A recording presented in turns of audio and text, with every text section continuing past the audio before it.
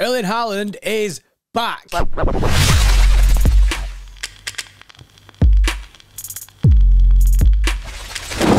Yes, people, welcome back to another video. It's the review of Manchester City versus Ipswich. City getting that 4-1 win and going back to the top of the Premier League again. The Premier League champions are obviously sitting on top for now. But again, a very good game. Obviously, we had Chelsea to start with last week. Getting a good win there was always good to start our season off right. I thought that would have been quite a difficult game. Obviously, last season we didn't get too many points against the top six. But beating Chelsea last week, good start to the Prem. And then this week, first game at home, the return of Ilkay Gundogan, everything just felt right. And obviously, Ipswich with a team that was unfortunate to meet us this time round. I backed us completely. I think all of us should have been backing us to win this game. I think a lot of people were going for high scores. 4-1, obviously, not an ideal scoreline for Ipswich. I think they'll try and take a few positives from that, from what they can find. But it's always difficult, especially for them, to come away to Etihad Stadium and come against Manchester City at this current form. Even the team that we've got right now, obviously, today was missing Rodri, still out. And then Phil Foden was ill. He got ill in the week, so he couldn't play today. But didn't miss him. Genuinely didn't miss him. There was not one point in the game and I was thinking we could do with Rodri. Now, I'll stick to the negatives first, then we'll go into the positives of the game, because Kovacic, not sure on his injury, not sure what the situation is when he came off, but him going off isn't great for us. I'm hoping it's nothing serious. I think Pep Guardiola is probably speaking in his conference right now as I'm recording this. So we'll probably find out more on that. I'm hoping it's not too much, because obviously in CDM positions we are light with Rodri being out. But Ilkay Gundogan is back, so it does kind of bring a little bit of balance again, because I know he can play that 6. But pre that, Kovacic again started really well. He was having a good game. I had no complaints about him. He played really well against Chelsea. Personally, I thought, I know Sky or whatever the broadcaster was in the Chelsea game, they give Bernardo Silva the man of the match, whereas I was leaning towards more of the Kovacic side of the game, because I think he was really, really good. And then today he started off really well again. I'm really liking Kovacic in that 6 role. I think we know it takes a lot of players a season to get into it. I thought Kovacic started last year really well. I know he went for a little bit of a period where he dipped, and a lot of people weren't favouring Kovacic, really didn't like him in the side, were saying it was a waste of money, even though we didn't pay a lot for him, and the experience that he brings is incredible. And now I feel like this season, I think he'll really show people his qualities. But he's doing well in that 6, whilst Rodri's out, and obviously now that Ilkay Gundogan's back as well, we know he can play there. So the Kovacic injury isn't great. It's not obviously, I'm going to throw this into the bad parts of it. And then obviously Ipswich's goal, we was fully caught out. We was dominating the possession from the beginning of the game for the first 7 minutes or so, and then they just hit us on a counter, perfectly timed pass, beat our offside trap. I know Rico Lewis, the man got in front of him, timed his run really well. Rico stops to get in line with the defence to try and play the offside trap, but perfectly timed pass. Ederson tries to get there, ends up bobbling underneath him, and it was a slow death. It was a slower wait for the ball to roll into the back of the net. But that's the negatives out of the way. Do you know what I mean? Ipswich obviously scoring first. I expected Ipswich to sit back and really create a low block and it become really difficult. We've seen that last season a lot when teams get the counter-attackers, get the first goal, sit back, make it really difficult for us. But this game, we just kept finding the space. We dominated the ball, was very patient on it. And I just think the team works really well together. Rico Lewis starting again. I spoke on Daps's channel, Never a Foul, in the week, and I said that I'd throw Rico Lewis back in straight away. There was a shout for Kyle Walker to get him some more minutes, but the way that Rico Lewis played against Chelsea, I thought he deserved to play again. And today, he was really good. Like, it was Rico Lewis again doing the attacking role. I know he's technically playing right back, but in reality, he was very, very far forward. We've seen that he nearly got himself a goal as well, hitting the crossbar. Unfortunate not to get that. He should have done better, really, but he whomped it and hit the crossbar. Kevin De Bruyne hit the crossbar literally minutes after that as well.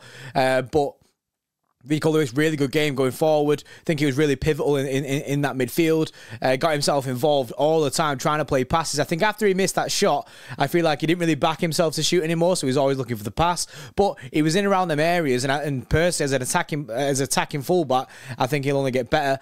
A lot of people have said that he's a better attacking midfielder than he is a fullback, but he did show qualities against Chelsea. That's why I'm always referencing the game before. He did show qualities against Chelsea of the defensive side of his game. So I'm really looking forward to Rico Lewis's season. Last season, don't think he got enough game time. Not the kick-on season that I wanted for Rico Lewis, but I'm hoping this year's it. And let me know in the comment section below, is Kyle Walker out the team until Rico Lewis messes up, or are you putting Kyle Walker back in for West Ham, which I think is our next game?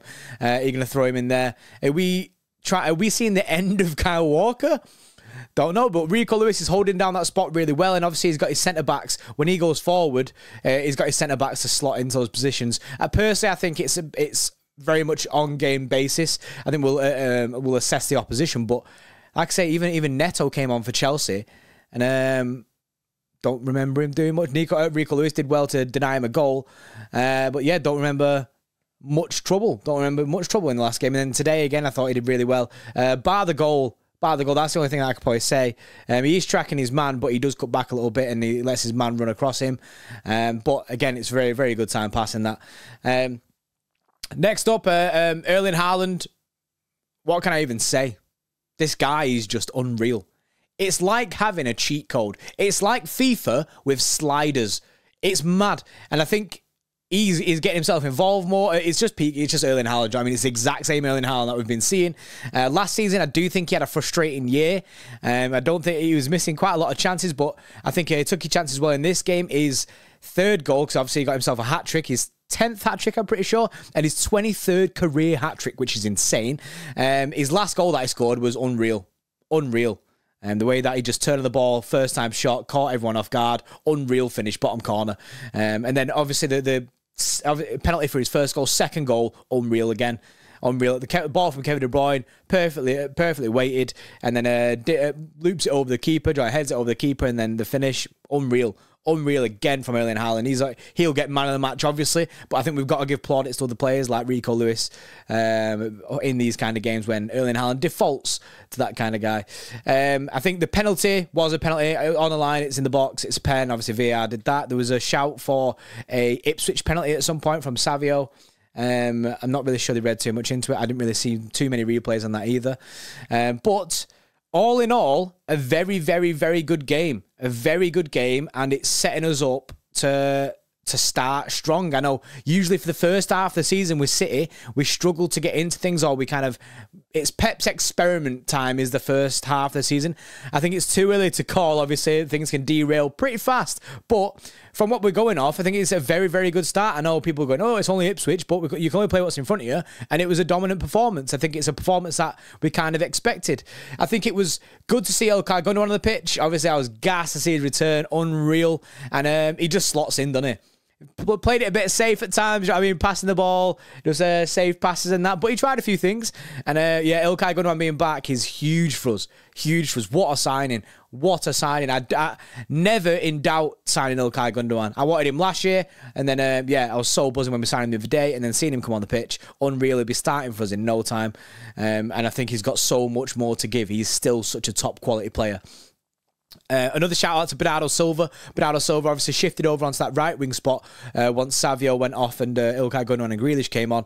And yeah, I think Bernardo Silva again, another good game. Like I say, he got man of the match from Sky for the Chelsea game. But today, I think again he stood out. He looked really good. And Kevin De Bruyne doing Kevin De Bruyne things. I just think it was a very, very, very solid performance from City today. It's exactly what we needed. No hiccups against a newly promoted side. Obviously, they would have been gassed to be there. Them getting the goal early really, really could have thrown a spanner in the works in the plan. But such a quick turnaround. We got that penalty straight away. I think we scored 3 goals in 4 minutes. Or 6 minutes. 3 goals in 6 minutes, I think it was. Something like that. It was a very, very, very short amount of time, and we turned it around to like 3-1, which is unreal. I have no complaints from today's match. I'm really, really happy about it. No watch on for today's match because it was a 3 p.m. kickoff. We are working to sort it out for the next 3 p.m. kickoff. Just today we had to change providers a little bit, and we couldn't get it done in time. I completely forgot that today was a 3 p.m. Please get rid of 3 p.m s. It's not a thing. It's not a thing. Can we all just watch football normally, please?